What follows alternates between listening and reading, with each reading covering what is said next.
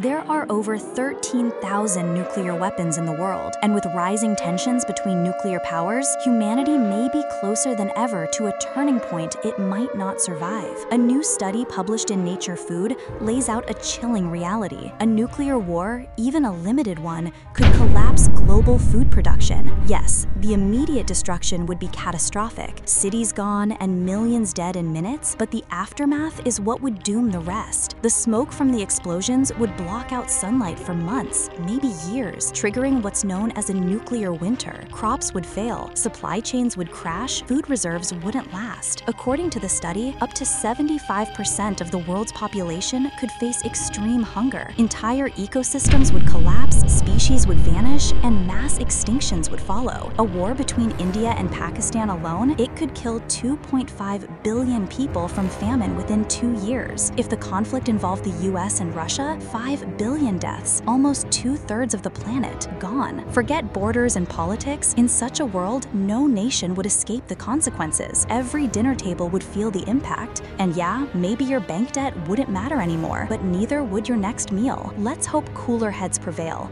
because this isn't a sci-fi movie. It's the nightmare science says we're not ready for.